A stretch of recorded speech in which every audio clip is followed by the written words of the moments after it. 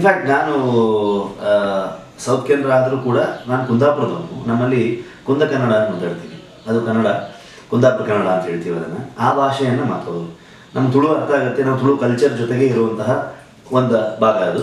So ಅವಿಭಾಜ್ಯ ದಕ್ಷಿಣ ಕನ್ನಡದಲ್ಲಿ ಇರುವಂತಹ ಒಂದು ಕಾಸರಗೋಡು ಹೇಗಿತ್ತೋ ಅದೇ ರೀತಿ ಕುಂದಾಪುರನೂ ಕೂಡ ಇರುವಂಥದ್ದು. ಇಲ್ಲಿ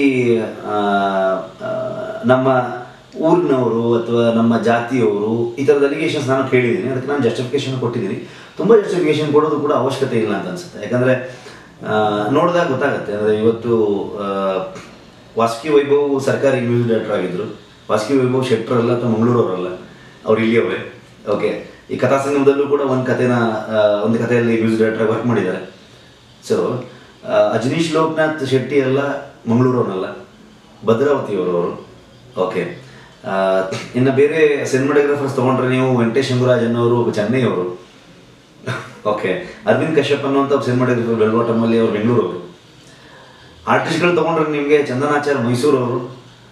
ಸೊ ಅದೇ ರೀತಿ ತೊಗೊಂಡ್ರೆ ನಿಮಗೆ ಇನ್ನೂ ಬೇರೆ ಬೇರೆ ಆರ್ಟಿಸ್ಟ್ಗಳು ಏನೇನಿದ್ದಾರೆ, ಹೀರೋಯಿನ್ಗಳಾಗಲಿ, ಯಾರು ಮಂಗಳೂರವರಲ್ಲ. ಸೊ ಇಲ್ಲಿ ಇರೋ ಶೆಟ್ಟಿ ಮೂರುಗಳಷ್ಟೇ, 3 ಶೆಟ್ಟಿ: ರಕ್ಷಿತ್ ಶೆಟ್ಟಿ, ರಿಷಬ್ ಶೆಟ್ಟಿ ಮತ್ತು ಪ್ರಮೋದ್ ಶೆಟ್ಟಿ. ಈ ಹೆಸರುಗಳು ಪ್ರಾಮಿನೆಂಟಾಗಿ ಅಲ್ಲಲ್ಲಿ ನಾವು ನಮ್ಮ ಸಿನಿಮಾಗಳು ನಮ್ಮ ತಂಡದಲ್ಲಿ ಮಾಡಿದಾಗ ನಾನು ಬೇರೆ ಏನು ಹಾಕೊಳ್ಳೋಕ್ಕಾಗಲ್ವಲ್ಲ. ನಾನು ರಿಷಬ್ ಶೆಟ್ಟಿ ಅಂತಲೇ ಹಾಕಬೇಕಾಗುತ್ತೆ, ರಕ್ಷಿತ್ ಶೆಟ್ಟಿ ಅಂತಲೇ ಹಾಕೋಬೇಕಾಗುತ್ತೆ. ಇಲ್ಲಾಂದ್ರೆ ಇದು ಯಾರು ಮಾಡೋದು ಅಂತ ಗೊತ್ತಾಗಲ್ವಲ್ಲ.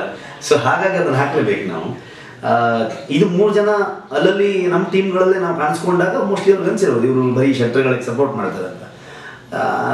ಓಕೆ ಸರಿ, ಯಾರೋ ಒಬ್ಬರು ಟ್ಯಾಲೆಂಟ್ ಇರೋರಿಗೆ ಸಪೋರ್ಟ್ ಮಾಡೋದು ತಪ್ಪ ಹಾಗಾದರೆ ಅಲ್ವಾ?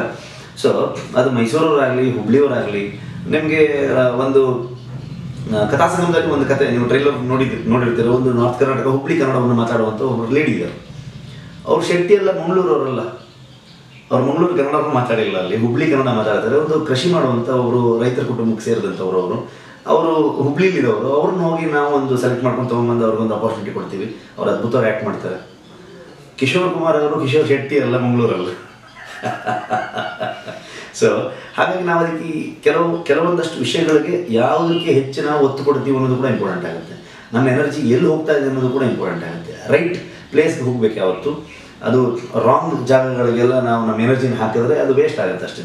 ಹಾಗಾಗಿ ಅಲಿಗೇಷನ್ ನಾವು ಕೇರ್ ಮಾಡೋಕ್ಕೆ ಹೋಗಲ್ಲ, ತಲೆನೂ ಕೆಡಿಸ್ಕೊಳಕ್ಕೆ ಹೋಗಲ್ಲ. ಯಾಕಂದ್ರೆ ನಾವು ಅದನ್ನು ಮಾಡ್ತಿಲ್ಲ ಅಂತಂದಮೇಲೆ ಯಾಕೆ ತಲೆ ಕೆಡಿಸ್ಕೊಳ್ಳೋಣ. ನಮ್ಮ ಟೀಮಲ್ಲಿ ಇಲ್ಲೇ ಇದ್ದಾರೆ, ಇಲ್ಲಿ ಎಷ್ಟು ಜನ ಶೆಟ್ಟಿ ಇದ್ದಾರೆ ಅಂತ ನೀವು ಕೇಳಿ ನಮ್ಮ ಆಫೀಸಲ್ಲಿ ಗೊತ್ತಾಗುತ್ತೆ.